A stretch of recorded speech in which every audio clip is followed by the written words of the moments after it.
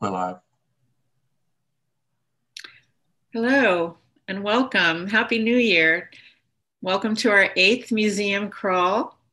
To date, we've armchaired traveled to museums in Turin, Hong Kong, Jaipur, Birmingham in the UK, and domestically to Puerto Rico, Cleveland, and Salem, Mass. Today, we're delighted to be visiting Santa Fe, New Mexico with our colleague at the Georgia O'Keeffe Museum, Dr. Ariel Plotek. I'm Catherine Evans, Deputy Director of Collections and Curatorial Strategies here at the Newark Museum of Art. To warm us up, I'm sharing 3 spectacular paintings by O'Keeffe in our collection.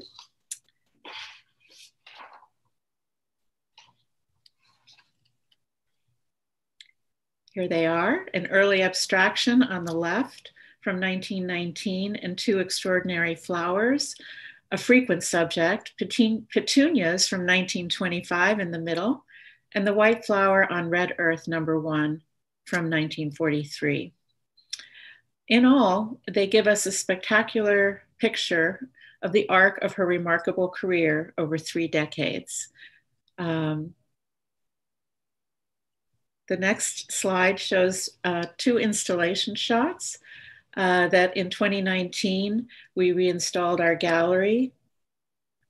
On the left, formerly called Stieglitz and the 291 Circle, and renamed to be inclusive and equitable to Stieglitz, O'Keeffe, and the 291 Circle. A quick note to say that you may post your questions in the chat if you're on Zoom, and in the comments section if you're on Facebook. Now it's my pleasure to introduce Dr. Plotek. Since 2018, Ariel Plotek has served as the Curator of Fine Art at the Georgia O'Keeffe Museum. Prior to Santa Fe, Dr. Plotek was the Curator of Modern and Contemporary Art at the San Diego Museum of Art, where he organized exhibitions of American, Latin, and American modernism.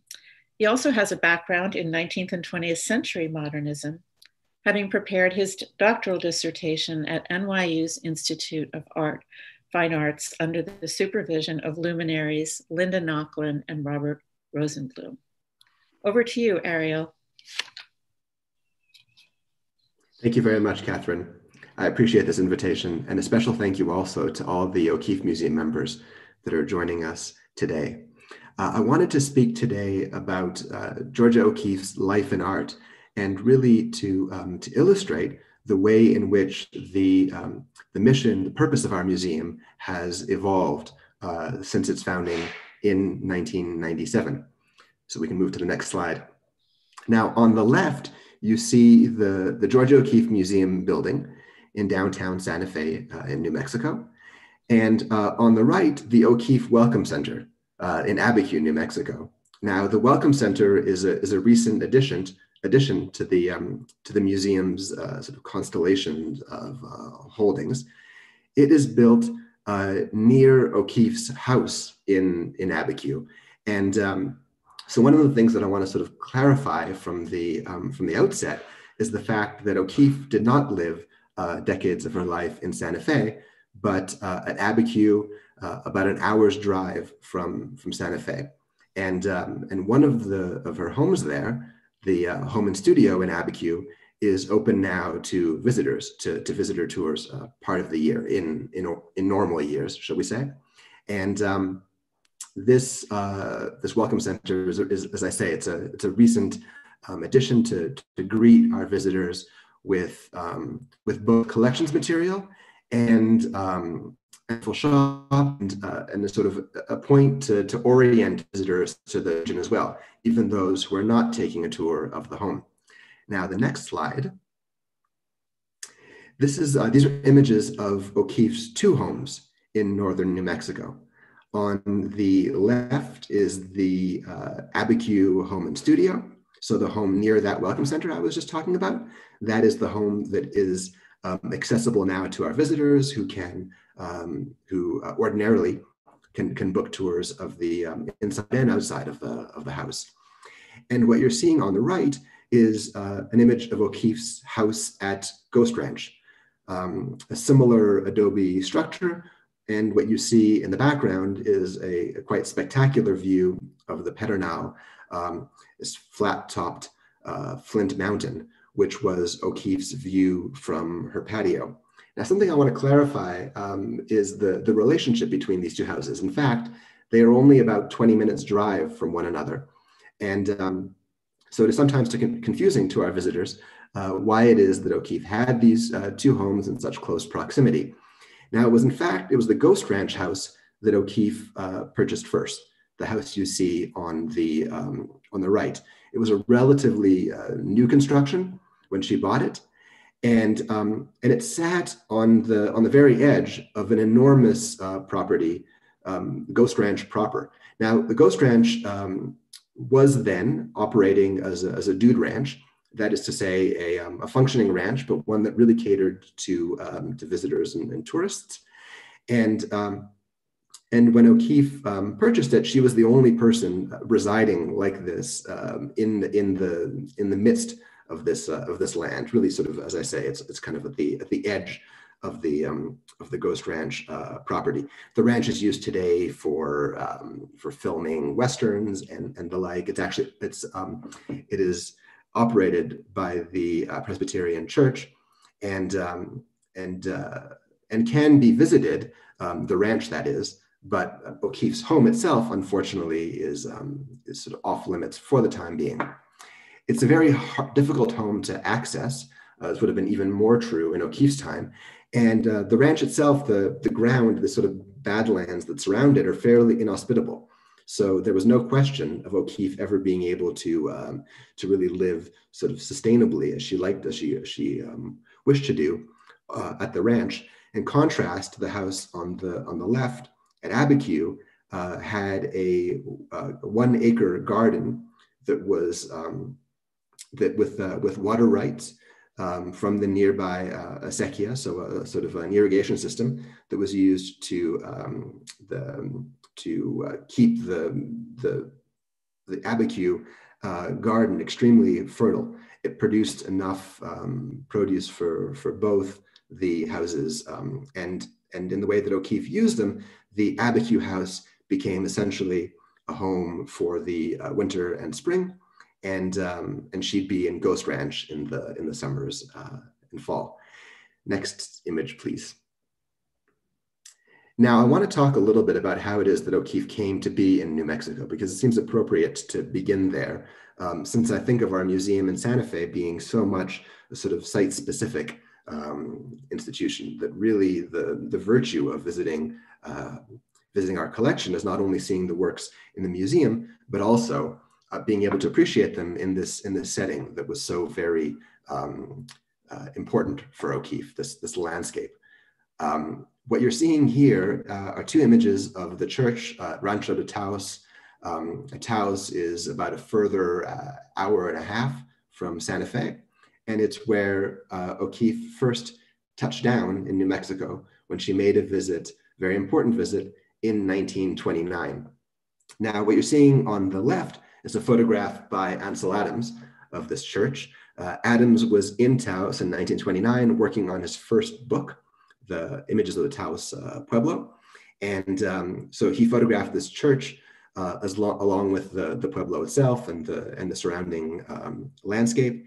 And O'Keeffe in some ways followed suit. She painted this painting that you see on the right, I should say, not in the O'Keeffe Museum's collection, the following year. She returned to New Mexico after 1929 in the summer of 1930. But let's focus first on that summer of 1929. So the next image, please. O'Keeffe had been living with Alfred Stieglitz in New York City for a little more than a decade at this time, when she decided to get away, to break with the routine of these summers that were spent with Stieglitz at the Stieglitz family home in Lake George in upstate New York, and travel instead to Taos with her friend Rebecca Strand. And so you see the two of them on the left around the time of their arrival in New Mexico in 1929. This was a very important summer for O'Keeffe. not only was it a sort of, did it give her some critical distance from Alfred Stieglitz, and we know quite a lot about how their relationship was faring at this time from the correspondence that is preserved, but it also introduced her to a whole new range of subjects. So that the vernacular architecture of the region, that adobe church, for example, her first paintings of bones, skulls, the landscape itself with its with what O'Keeffe described as a sort of veil of Catholicism that seems to permeate this part of New Mexico, crosses in the landscape and such. And she was also a guest of Mabel Dodge Lujan, quite a sort of, I guess we would say, an important champion of modern artists, and who invited them to her home, Los Galos, in Taos. So it's there again that O'Keeffe met Ansel Adams. It was there with Mabel's husband, Tony Lujan, who was in fact a member of the Pueblo, Taos Pueblo, that she learned to drive. And we see this photograph on the right in 1929 of an O'Keeffe who was just returned from the summer in New Mexico, photographed by Stieglitz at Lake George. And I love the sort of this slightly wry and defiant smile that we see on O'Keeffe's lips. She's leaning here against the car that she's returned with, and I think in many ways proclaiming her independence at this moment. Notably, Stieglitz never makes the trip to New Mexico. So this really is a sort of beginning of their lives being lived apart, at least during the summer months. Next image, please. Here is a photograph by Adams, in fact, of an American place, Stieglitz's gallery in 1931. And we see alongside abstractions not so unlike the painting in the Newark Museum collection, views of the landscape in New Mexico. So we already see these kind of how it's beginning to permeate her repertoire. Next image, please. Now this, jumping ahead, rather, is a photograph from 1997 of the O'Keeffe Museum in Santa Fe as it looked when it first opened its doors to the public. The building had undergone a renovation to make it, to transform it into a museum, but we were still working, the museum was still working with the spaces that, more or less the spaces that it had inherited. And this is the largest of those. It's a gallery that to this day is devoted to her New Mexico subjects. So that kind of second chapter of her life after the years spent in New York.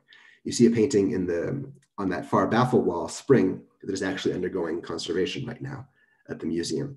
And you can note as well the color of the walls, the sort of slightly pinkish adobe tone that was first tried out again when the museum opened its doors. This was quickly abandoned in favor of white walls, which it should be said is always what O'Keeffe had imagined her paintings hanging against. Next image, please. And I want to contrast this with the museum today. This is a little snapshot of an exhibition that I organized, and we're seeing, in fact, that same large gallery, and a painting called My Last Door, one of the larger paintings in our collection that's visible in the background. And what you're seeing in the foreground is a sculpture by Ken Price.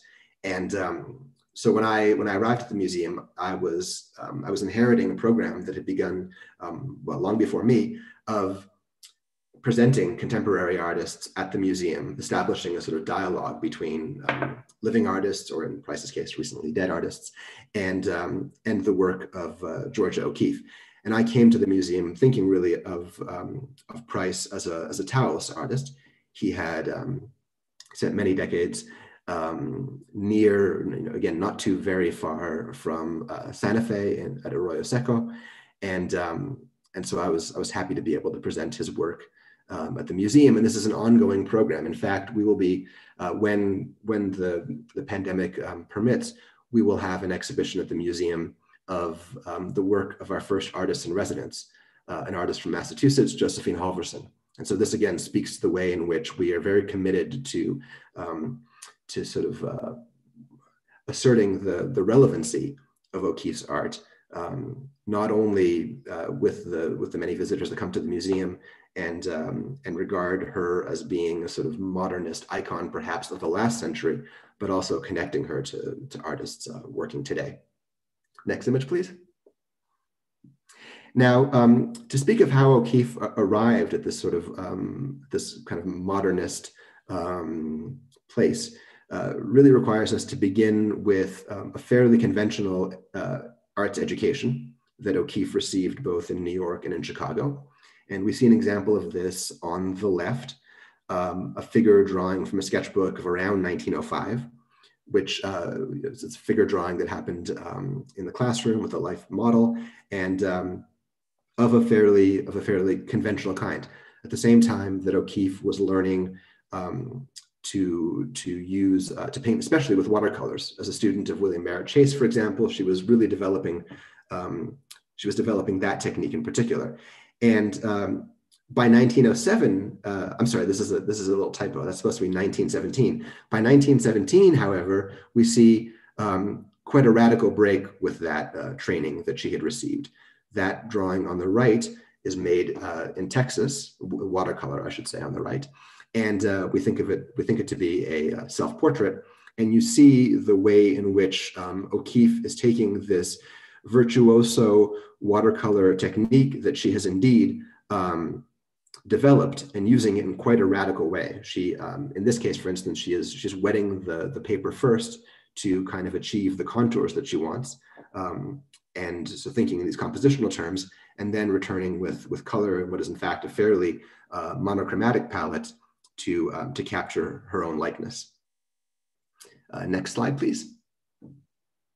Now, the white rose on the left is a little closer in character and in date to the flower paintings, or at least one of the flower paintings in the Newark collection. And it's a painting that hangs in our first gallery, a gallery that we use to talk about O'Keeffe and abstraction, because I think that is one of the challenges to some of our visitors, is to understand how it is that, that this sort of notion of abstraction, which was a fairly new idea being developed both in Europe and in the United States around the turn of the century, was being employed by O'Keeffe and really being sort of married with the observation of nature. So that one of the things that O'Keeffe teaches us in the 1920s is that we can think of abstraction as a sort of spectrum, with on the one hand, paintings like some that she was making, in fact, the drawing that you see behind her in the photograph on the right, that were indeed expressions of sort of the artist's compositions that were derived from her imagination without direct reference to any observable motif in nature. And then the paintings of the flowers. And then a painting like this one on the left, Abstraction White Rose, which really, I think the title already sort of communicates the way in which O'Keeffe is able to sort of toe the line between these two concepts.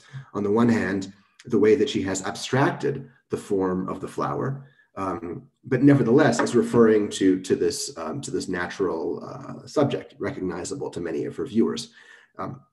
I like also the way that she calls it a white rose, and there's really every color but white used in this painting. It's incredibly nuanced use of color, derived in part from her practice as a pastelist, and she continues to work with pastels in the 1920s.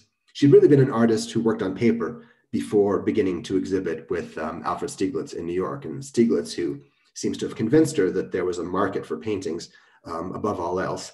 And she makes this sort of transition really to being a painter working with oil on canvas. Next image, please.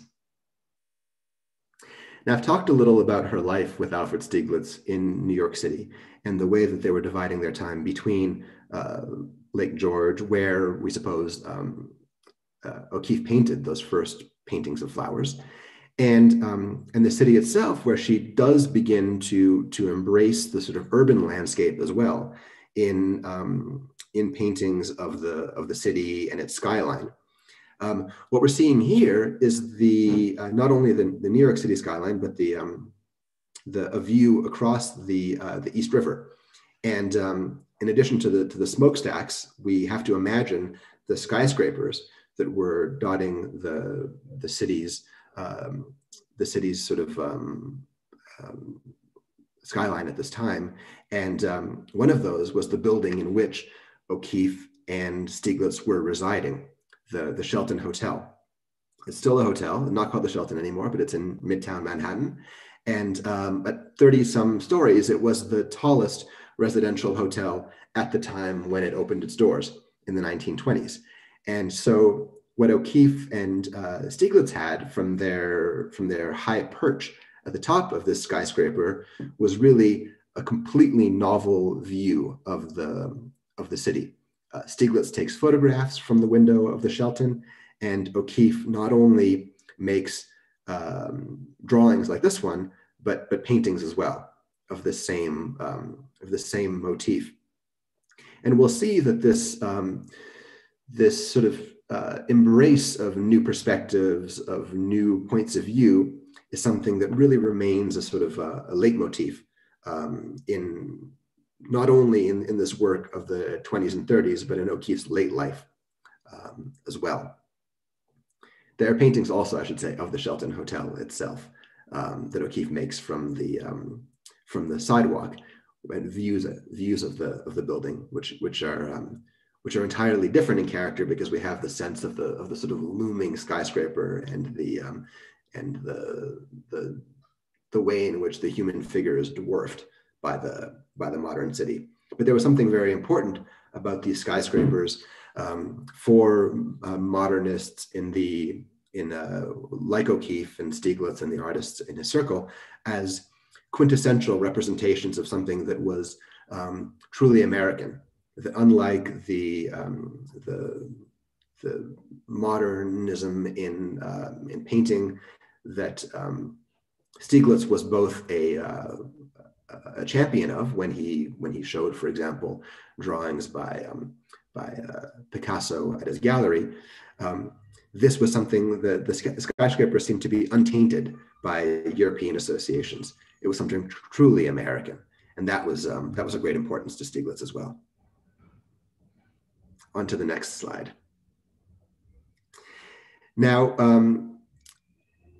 in 1936, so when that drawing of the East River was made, O'Keeffe was already dividing her time between New Mexico and New York. In 1936, O'Keeffe is here at Ghost Ranch, and we have a view of that Pedernal Mountain, what becomes a kind of touchstone for her, a motif she returns to time and again. Maybe it's because of my own background in European modernism, but I think of Cézanne painting the Mont Saint-Victoire, for example, and the way in which certain subjects for the generation of the Impressionists and Post-Impressionists became obsessions, themes that were returned to time and again in paintings and series. And this can certainly be said of the Pedernal Mountain, which O'Keeffe observes at different times of the year, different times of the day, and remains for her this sort of this constant presence. Next slide, please. Now, the image of O'Keeffe as the sort of as a Western woman and a badass on the Badlands is partly created through photographs like this one by Ansel Adams. O'Keeffe here, this is actually near the house at Abiquiu. In 1937, she has gone out into the landscape, and she's returned with some subjects to paint, the bones, the skulls that became such a mainstay of her New Mexico subjects. And I wondered when I first moved here how it was that O'Keeffe had found so many of these bones and skulls and such in the landscape. I'm told that the late 1920s had been a period of quite severe drought, and so that was in part the reason that there were these carcasses just sort of littering the landscape. And of course, when friends got word that O'Keeffe was collecting something, whether it was shells or stones or bones, they brought these to her offerings. And so I imagine that the collection grew quite a lot in that way as well. This photograph also makes me think of the recent exhibition organized by Wanda Korn at Brooklyn, Living Modern, which focused not only on O'Keeffe as a painter, but really sort of explored the relationship between O'Keeffe's aesthetic in her art and the way that she lived writ large. So the furniture that she had at the homes in New Mexico, the clothing here, what are probably some Levi's dungarees, and the gaucho hat that became a sort of an iconic part of her wardrobe, and was actually included in the exhibition that traveled from Brooklyn. Next slide, please.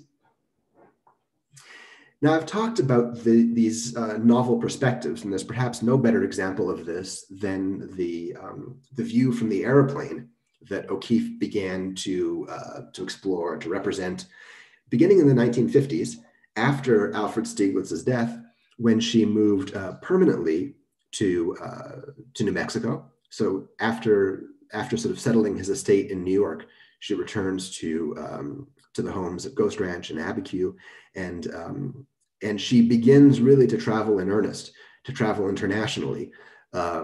She travels around the world and has, of course, the view from the portal of the airplane, which is one that she's unlike anything she's ever seen before, and she begins to sketch it and to paint it. I suppose most famously, this series of paintings led to the mural that hangs today in Chicago. And we have a painting from this series, Above the Clouds 1, at the O'Keeffe Museum.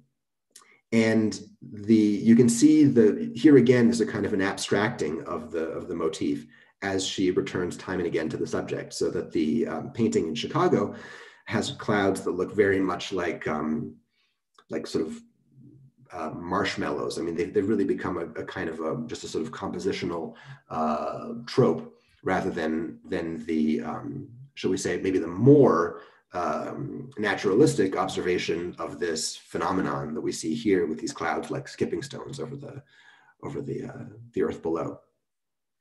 Next slide, please. I've talked about this travel, and I wanted to illustrate it with one of two paintings that we have in our collection of Mount Fuji. O'Keeffe first traveled to Japan as part of a round the world organized tour. It's kind of it tickles me to imagine O'Keeffe as part of a sort of package group tour, but indeed she tagged along with all of these sort of fellow travelers. There are great photographs of them in the in the deserts of North Africa, and also here, this is what would have been, I suppose, a highlight of the visit to Japan that O'Keeffe first made in 1960. The view of Mount Fuji, once more a very sort of reduced, we might say, a kind of an abstracted treatment of this composition, the silhouette of the mountain standing against a pink sky. This actually is a painting that underwent conservation at the O'Keeffe Museum as well. So it's looking better than ever. And it also makes us think, and this is, again, I have in mind that recent exhibition, which placed O'Keeffe's art in dialogue with her clothing, notably the kimonos that she collected, and some of those, in fact, were purchased in Japan. And what was really for O'Keeffe a sensibility that seemed to be very allied with Japanese aesthetics long before she ever visited Japan. However, having returned from the trip, she begins to do things like she has the hedges at the house in Abiquiu. The juniper bushes are trimmed a little like bonsais, and so there is a more than ever, there is this sort of appreciation of Japanese style. What we're seeing on the left is a very late work of O'Keeffe's. This is among the latest works in our collection, a watercolor from the 1970s. And it should be noted that late in life, O'Keeffe's vision begins to fail her. She is suffering from macular degeneration, and so she retains, in fact, her peripheral vision, but loses her central sight. And so as you can imagine, this very much impacts her ability to paint, to draw. In fact, she has made the acquaintance around this time of Juan Hamilton, who is her assistant, and who is himself a ceramic artist, ceramic sculptor. And he encourages her to explore working in clay. And she makes ceramic vessels. We have some of those in our collection. And but she also returns to watercolor in some ways where her life as an artist had begun. You recall that I was saying that she was really an artist who worked on paper before she develops this relationship with Alfred Stieglitz. And so these watercolors that are quite large of the 1970s were painted with the help of an assistant. So she was aided in working again on this relatively large scale. And what's striking is the way that she returns once more to motifs that were so very close to her from the beginning of her career. So when she is in fact an art teacher in Texas, she paints watercolors of the open plains. The same is true when she travels at that time to Colorado, and she is sort of enamored of the mountains and valleys she sees there. And so we have a sort of a coming full circle in a sense, which I think is a good place perhaps for me to end my slideshow and open things up a little bit.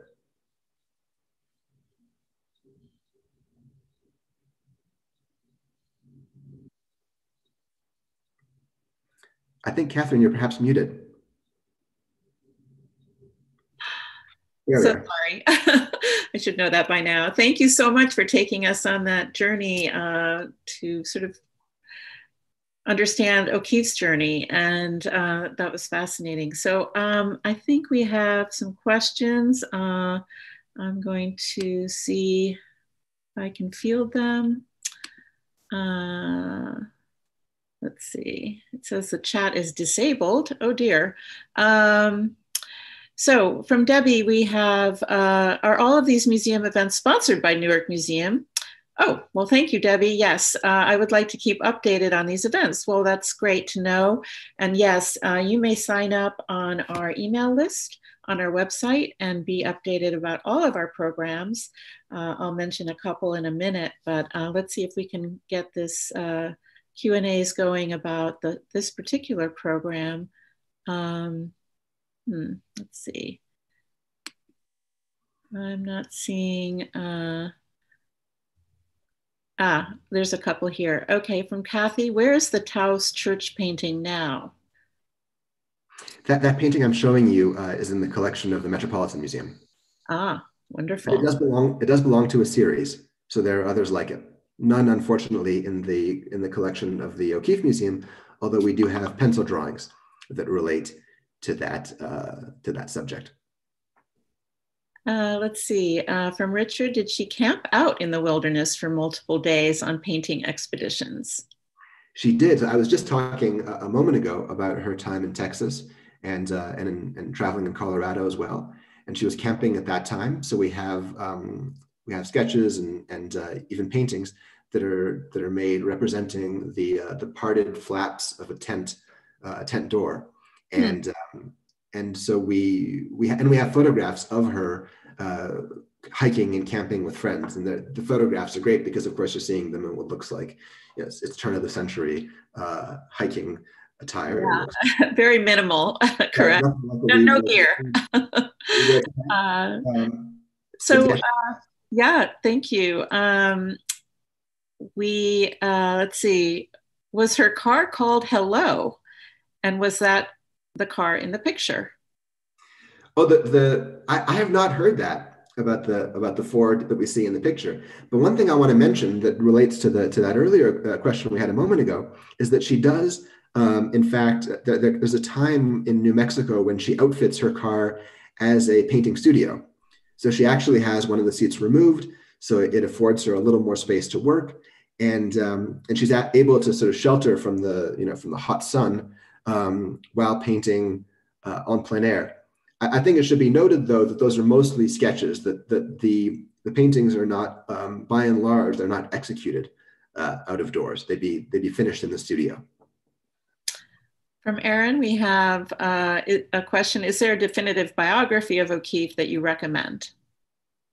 Well, I won't recommend any one in particular. There are some very good ones available. One thing, though, that I will signal is the way that that O'Keeffe's our understanding of O'Keeffe's life changed at the time when her letters were made available to scholars. So O'Keeffe had asked that the letters and those letters were given to the Beinecke Library at Yale, that they be held there for 25 years after her death, before they'd be, what is in many cases actually some very personal and intimate correspondence was made available to scholars. And it's very striking to read the biographies that predate that, that sort of our access to that material, and then more recent ones. And but what I will say is that if you go to the O'Keeffe Museum website and visit our library page, there's a suggestion of reading material, so that'll give you good recent biographies and more. Wonderful. An anonymous person submitted this question: how is O'Keeffe's work viewed in Japan, and are there many of her works in Japanese museums or in private collections? That's a very good question. There's been a real appetite for an O'Keeffe exhibition in Japan, and I've been trying. Well, I'm relatively new to the museum. I'll have been there less than 3 years in Santa Fe, and but already in the time that I've been at the O'Keeffe, we've been talking to Japanese venues about organizing an exhibition. There is a real. I wouldn't say that there's a great knowledge of her work, but there is a sense among curators and exhibition organizers that there would be a great interest, that this would be, and in fact, an idea that I've had and I'm trying to develop is to focus on O'Keeffe in Japan, and that Japanese, that sort of Japanese aesthetic that I've been talking about, which really, long predates her visit to the country. Yeah. She was reading the sort of treatise, the textbook of Arthur Wesley Dow, as a student and new teacher of art in the 19 teens, and Dow was hugely enamored of Japanese woodblock prints, of Japanese composition, following a little bit in the footsteps of the Impressionists and others in the West who had collected those. Yeah, very, very popular at the time, the Japanese one, but it's fascinating. I also feel that the rest of the world has become interested in American modernists in general, whether it's Hopper or O'Keeffe, certainly. So how many paintings did she complete in her lifetime? This is from George. And is there a book specifically on her drawings?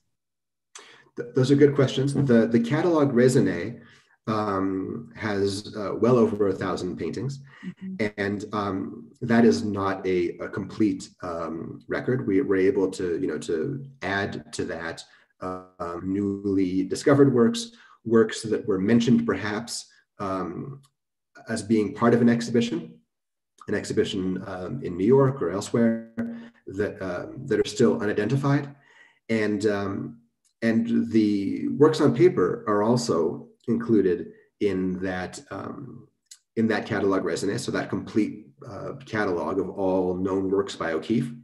I would point you, however, if you're interested in O'Keeffe's work on paper, to a catalog that was printed to accompany an exhibition of O'Keeffe's work in Texas, and it features the watercolors like the one that I showed you, the self-portrait. And I really consider those watercolors of the teens to be just among the treasures of our museum's collection, and really as remarkable, not only sort of technically as the work of any watercolorist you'll find in the 20th century, but also she's so very ahead of her time in her embrace of abstraction. So, let's say that around 1915, when some very few artists in Europe are beginning to experiment with a kind of all over abstraction, making a real break from representation. Partly, many of them are looking to music as a source of inspiration. O'Keeffe has read, in fact, parts of Vasily Kandinsky's treatise on the spiritual in art, and is responding in part to those same ideas. But she's doing this really well ahead of the pack. There are very few Americans. There's some fascinating questions and people chiming in from around the world. I want to just mention a note from Bridget. She's in Cork, Ireland. I won't try to pronounce the first part of that location. Location of the old chieftainship of the O'Keeffe clan, a rather wet environment. The dairy cows are still here and the moon was rising as you were speaking. Well, thank you, Bridget.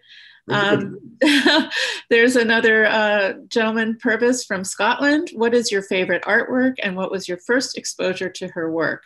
The skulls were my first exposure. Well, I would say that the paintings that and works on paper that I really got to know best first were works at the San Diego Museum of Art. And Catherine, you mentioned in your introduction, that's where I was serving previously. And San Diego has 5 works by O'Keeffe in their collection, one of which is a pastel of a seashell that is an absolutely exquisite object. Unfortunately, because the works on paper are light sensitive, it wasn't shown very often. But that was really my first sort of intimate, contact with the works.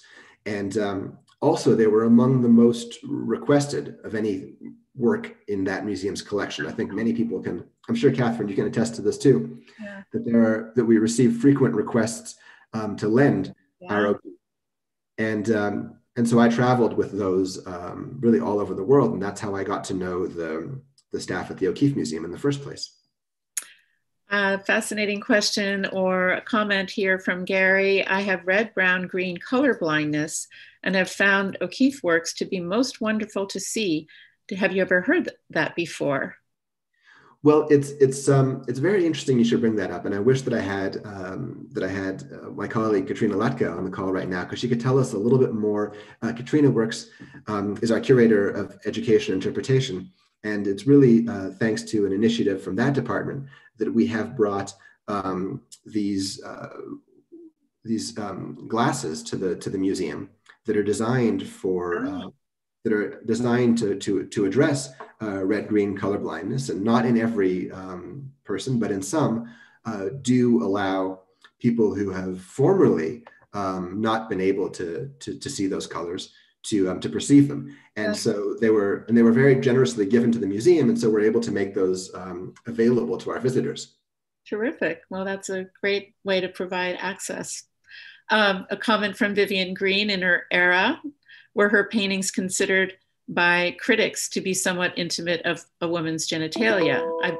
I think we can all say yes, but do you have anything further to say there? Well, I want to just harken back to the contrast that I made between the painting of the abstraction White Rose and the photograph by Alfred Stieglitz, because it is notable that photographs like the one that I showed, I think she's in a sort of, she's dressed in some sort of camisole in that particular photograph, but there are others that Stieglitz took of O'Keeffe that are nude. Sometimes, in fact, they're just sort of isolated parts of her body. But those photographs like those were shown by Stieglitz at his gallery alongside O'Keeffe's paintings. Not surprising, perhaps, that when critics saw these paintings, the very large flowers that were unlike anything that artists in America had shown before, they were perplexed.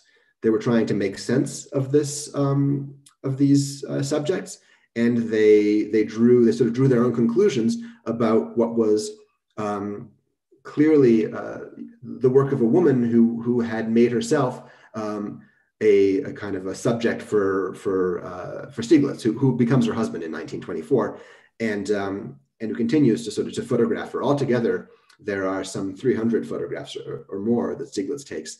Wow. And I think that is a part of it. Well, we're running out of time and there's still plenty of questions. Thank you all so much for your participation and your great questions.